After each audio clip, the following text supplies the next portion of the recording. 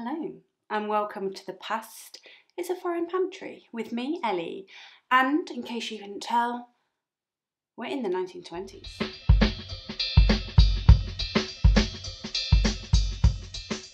That's as much acting as I'm going to be doing. You can tell it's 1920s because of the very precarious hairstyle and also this cigarette holder, which I got for like £2.50 off Amazon. And when you take the cigarette out, doubles as a magic wand. So, you know, a great use of my money there. Now, I think when most people think of the 1920s, by which I mean me, they think of the Great Gatsby, that kind of roaring 20s, amazing dresses, pearls, glitz, glam, or they think of Downton Abbey Series 3. Maybe, I never really watched Downton Abbey Series 3. I think that is, you know, what the 1920s is to most people when they think of it. But that reality really, that's only the reality for a very small section. You know, the bright young things of London with surnames like Ponsonby and Plunket Green. The majority of Londoners are living a very, very different lifestyle. Remember that Britain has suffered a huge loss in World War I. So the whole country is coming to terms with the lost generation of men the decade before. So the dinners and the dancing is not actually going to be at the forefront of a lot of people's minds. Now, having said that, obviously because it is what we think of when we think of the 1920s, that's why I have this outfit on. But you can't talk about the 1920s in Britain without mentioning Ireland. So in 1921, the Irish Free State is created, and this basically partitions off Ireland. So you have the Republic of Ireland in the south, and you have the Northern Ireland in the north. But it had been a very, very bloody road to get to 1921. There was a lot of conflict between British forces and the Royal Irish Constabulary, which was supported by members of the Black and Tans, a group of ex-soldiers from World War I that were sent over to support British forces in Ireland, and the IRA, the Irish Republican Army. The Black and Tans and K Company of the auxiliary forces of the RIC burnt the city of Cork in what they saw as an acceptable use of violence. More than 300 people's homes were destroyed and businesses were razed to the ground. It was described by eyewitnesses as being akin to scenes that they'd seen in World War I. Many who had witnessed scenes in France and Flanders say that nothing they have experienced was comparable with the punishment meted out in Cork. While we think of the 1920s as the roaring 20s and a time of great fun and decadence, actually, for a lot of people, fighting is still ongoing. World War I has ended, but a new battle is on the horizon, and a fight for independence and a fight for, you know, freedom, essentially, from a dwindling British Empire. But back in Britain, people were also still reeling from the effects of World War I. And statistics from the 1921 census show that approximately 1.1 million women between the ages of 25 and 34 were, shock horror, unmarried. The belief that Britain was, you know, running mad with young things in their 20s, unattached, not listening to anybody, dancing, drinking, having a generally good time, led to the idea of the flapper and this, you know, slightly wild woman living her best life. And that, I'm sure, is true for some. But the 1920s middle-class housewife, hoping that after the war the servants would return to her house, had to become an unwilling independent agent within her own household. And the women had to kind of work out, how do you cook for the first time for some of them in their lives? And I can just imagine the absolute horror. What is a slotted spoon? How do you use a spatula? What's the difference between roasting and baking? Who is al dente? These are probably just some of the questions that these women had going through their minds, and they needed some help. And this is where my book for today comes in. Now, it's written by Catherine Ives, which is actually her pen name, and it's called When the Cook is Away. This is an actual genuine 1928 copy of it, and sadly I haven't got the dust jacket, which was designed by Cecil Beaton, a bright young thing of the 1920s. And it was written in 1928, specifically designed for those women who had lost their help around the house. She's straddling this kind of two divide period of the 1920s, which I think sums up 1920s cuisine really well. On the one hand, very aware rationing has only just ended in 1920 with the end of sugar rationing. So people are used to, you know, making do with what they have. They may be a little bit wary of going back to pre-war times. They also don't have the skill or the wage or the staff to do it anymore. But also there's an attitude of, do you know what? We've just been through hell and we've survived and we're alive. Let's live a little bit. Let's make something that's delicious and let's, you know, never mind if there's a little bit left over. Let's put sugar in things again. So you have some very traditional English dishes. You have dishes which she says these are particularly cheap for households on a budget. But then you also have her tentatively offering a new way of doing things. Things like fish with a Mexican sauce and Spanish rice. To the 1920s audience, that would have been really revolutionary and very exciting. So there is no standard 1920s meal. There is no standard 1920s lifestyle. And this, with the cocktail and the cigarette and everything, may be what we think of when we think of 1920s, but it's a very small subsection of that. Despite that, it is obviously the most fun subsection of the 1920s, which is why I've gone full 1920s flapper and I intend to continue that way. I'm going to drink my cocktail, I'm going to smoke my fake cigarette wherever it is, or maybe pull a rabbit out of a hat, I don't know. And I'm going to take you on a 1920s tour of Middle Class Kitchen. So cheers, enjoy. To make cream of cucumber soup, you will need 3 cucumbers, 28 grams of plain flour, 950 ml of chicken stock, 42 grams of butter, salt, pepper, 1 leek, 140 ml of milk, a tablespoon of double cream, whole mace. Peel the cucumbers and cut them into small pieces. Peel and chop the leek. Place the leek into a pan which the butter has been melted into. Add the cucumber and combine. Add the chicken stock to the pan and leave it to simmer. Crush the mace up in a pestle and mortar and add the mace, pepper and salt to the pan. Allow the whole mixture to simmer gently for about 1 hour until the cucumber is very soft. Once the cucumber has cooked, put the flour into a bowl and add the milk, stirring all the time so that it stays very smooth. Carefully add a couple of ladles of the hot liquid to the milk and stir. Then add all of the milk back to the cucumber soup and mix in.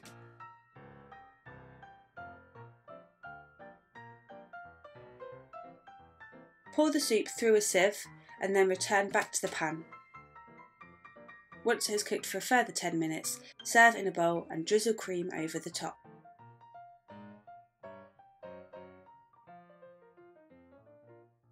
Okay, cucumber soup. Now, it's definitely cucumber. Not unpleasant, but it's a very weird mix of quite creamy because of the milk and then obviously the cream on top, and then quite watery and very green afterwards. So it's a bit of a weird dichotomy, can I use that word here? Bit of a weird mix.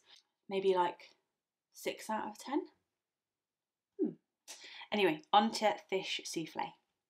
To make fish souffle, you will need 225 grams of hake and 225 grams of haddock, 56 grams of butter plus extra for buttering the souffle dish, 2 carrots, 2 eggs, the juice of half a lemon, 2 onions, salt, 52 grams of plain flour, 570 ml of milk, a tablespoon of red wine vinegar, and spices, 6 peppercorns, a blade of mace, a clove, 2 bay leaves, and a sprig of thyme.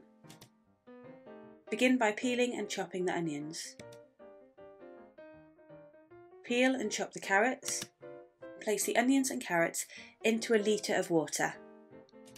Add 1 bay leaf, 3 peppercorns, half of the thyme, and a tablespoon of salt to the pan. Add the red wine vinegar and place your fish into the water.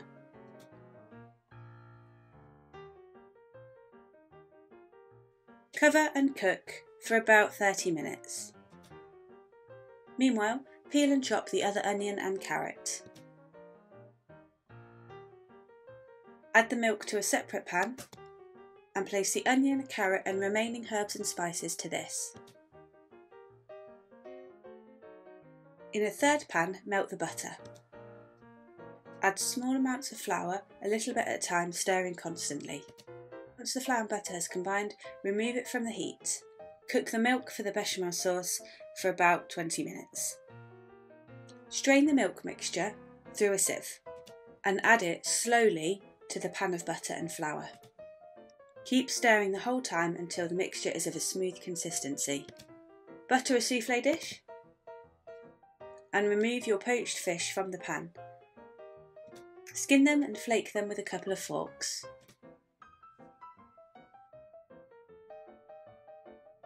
Separate the egg yolks from the egg whites from your 2 eggs and whisk the egg yolks together.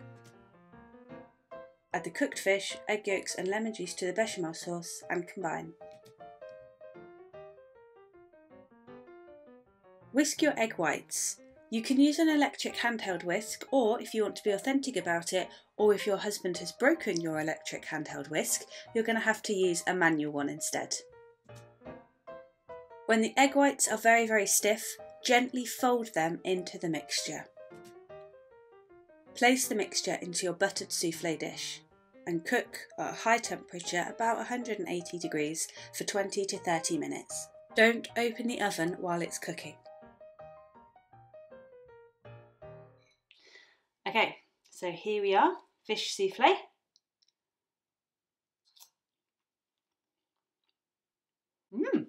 Well that is lush. Very, very, very good. Eggy but not too eggy. And fishy without being overpowering. Like, I think because it's white fish, it's not maybe as strong as salmon, something like that. The bechamel and the egg yolk, kind of adding them together to the fish, I think has made it very, very creamy, which is perfect. It is quite a grand dish, actually. To be honest, if I didn't know anything about cooking, I'm not sure that a soufflé is something that I'd try and make, because you do need to know, like, fold in your egg whites, don't open your oven. As soon as it comes out, you've got to serve it immediately. And Catherine Ives, despite being really good at telling people all of the steps, she actually does omit the fact that once it comes out of the oven, you are going to need to serve it immediately, because if you don't, then it's obviously going to sink, and part of a soufflé is the beauty of it, the fact that it's kind of puffed up slightly. This is kind of like a showstopper-ish type of meal. So, soufflé, yes, very good, definitely make again. Let's try dessert. To make pain de framboise, you will need 1 small white loaf, 2 tablespoons of sugar, 600 grams of raspberries, double cream. You may also add 4 tablespoons of a liqueur such as maraschino, benedictine or curaçao. Add the raspberries and sugar to a pan and cook until very hot and syrupy.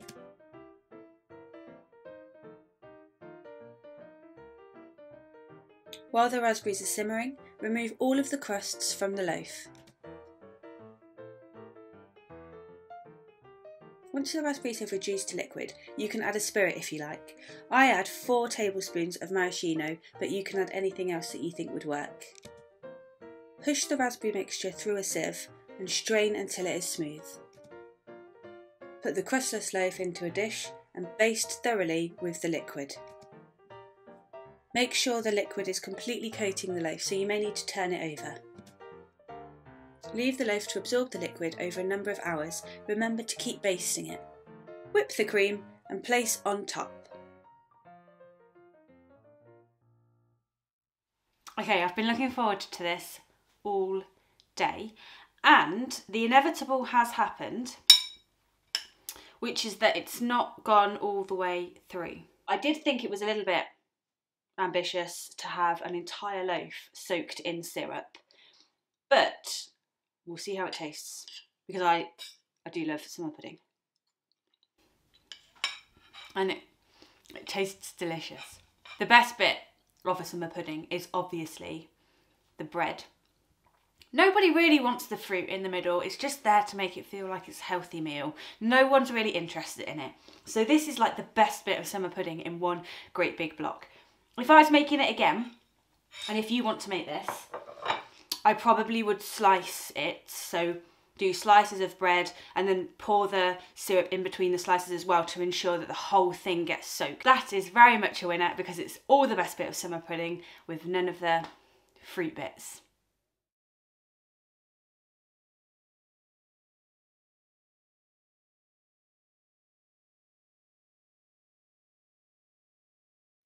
Now, no 1920s meal would be complete without cocktails.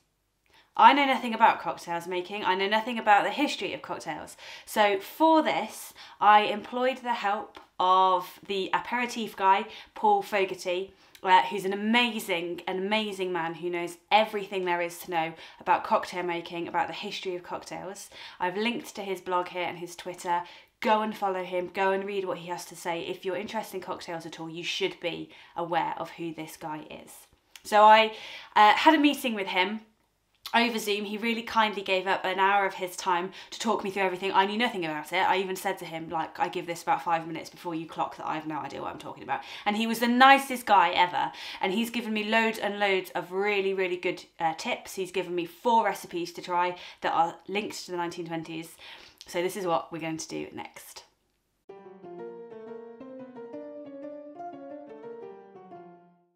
The 1920s saw the rise and rise of cocktail culture.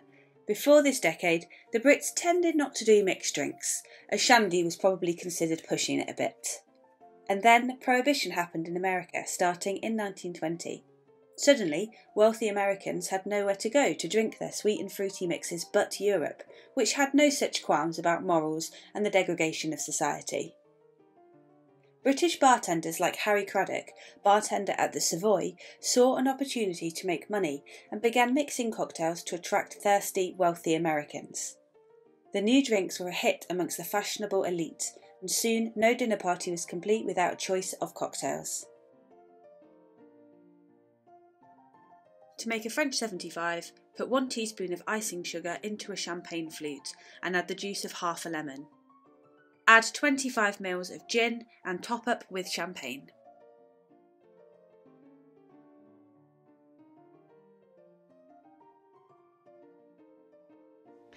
Okay, so first up is the French 75.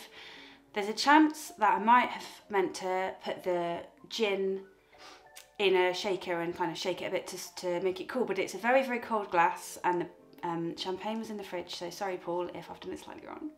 Right, this was called the French 75 because of the French 75, I think machine gun or artillery that was used during World War I, one of the two, and in Paul's words, it's so powerful it'll knock your head off. Good.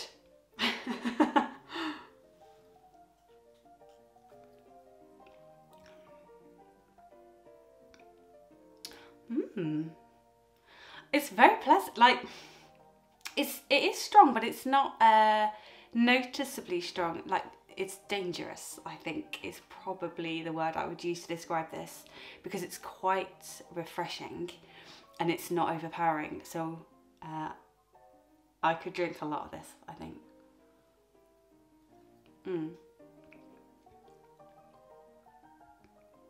Yeah, nice, very nice.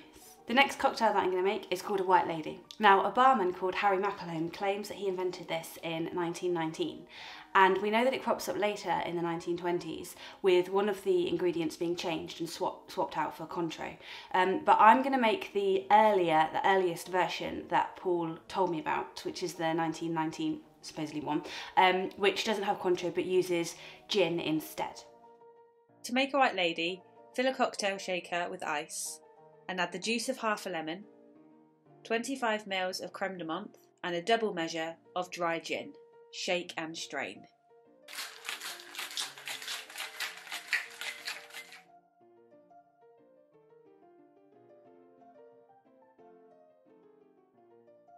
So this is the original version that definitely was drunk through the start of the 1920s.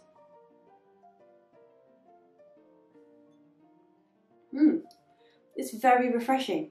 It's I don't really normally like mint as a flavour, but that's quite pleasant. That's not too strong. It's sort of, it's like a bit toothpastey, but in a good way. In a good way. And yeah, very light, very refreshing. I could definitely drink a whole glass of that. And I know that, I think Paul wants this one to have a revival, so everyone go and make a white lady. Yes, very good. My next cocktail is one that was invented for the wedding of Princess Mary, and it is the Princess Mary's Pride. To make the Princess Mary's Pride, fill a cocktail shaker with ice and add 25 ml of French vermouth, 25 ml of Dubonnet, a double shot of Calvados, shake and strain.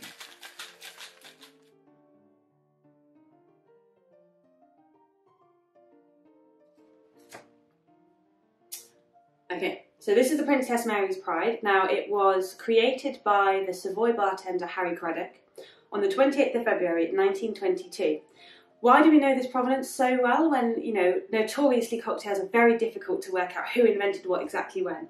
Well, we know because he invented it on the wedding day of Princess Mary, who was the Princess Royal at the time. And she was this beloved celebrity in Britain. So you can absolutely imagine him at the Savoy, shaking this up, telling all of those very rich clientele, I've made this, tell me what you think. Definitely a bit of a character. And this is his cocktail.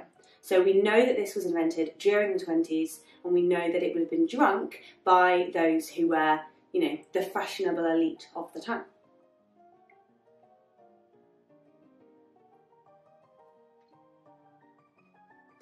Okay, if I describe my cocktail tastes as being in a pub with a clear bowl filled with neon liquid and some curly straws and maybe, like, you know, an Indulf sparkler or two, then you'll understand why I'm not sophisticated enough for that. It is, it's punchy. It is very punchy. As I think probably a lot of 1920s cocktails were, judging by the French 75, but it's a little bit too strong for my taste. It tastes to me like other dark spirits, so it's got some element of kind of, I wouldn't say rum, but I don't think it is a rummy element, but it's that kind of dark, treacly almost flavour. It's not a light, sweet, deceptive cocktail that I prefer. So if you like grown-up cocktails, which is what I would call that, then I reckon you'd quite like the Princess Mary's Pride. But if you have the palate of, you know, a toddler who's just discovered Haribo's, it's going to be a little bit too strong for you. To make a Princess Mary, fill an ice shaker with ice, add 25 ml of white creme de cacao, 25 ml of cream and 25 ml of dry gin. Shake and strain.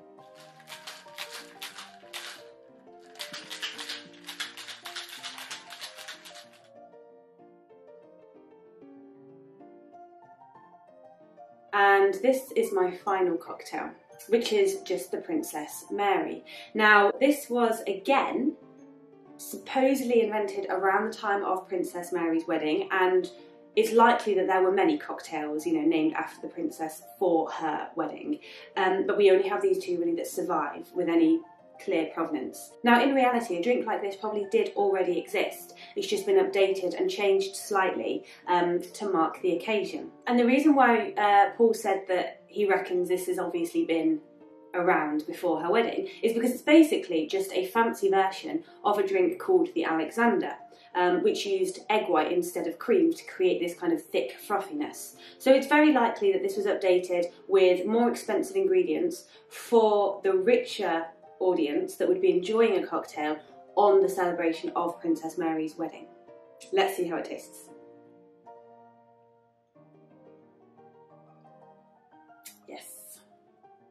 Yes, that's more like it. This is like drinking ice cream out of a glass. This is absolutely delicious. It's a hint of chocolate, but really not very much at all. It's just very silky, very creamy. This is good. I'm actually going to put it down because I think I'm going to make a fool of myself on camera if I just hold it. It's It's my favourite of all of them. If you like creamy cocktails and you don't like them super punchy, but you don't want to be like a wimp and just get, I don't know, like a WKD, do people still drink them? I don't know. That is going to be for you. It is creamy, it is subtle, but it's very, very sophisticated. Absolutely love that one.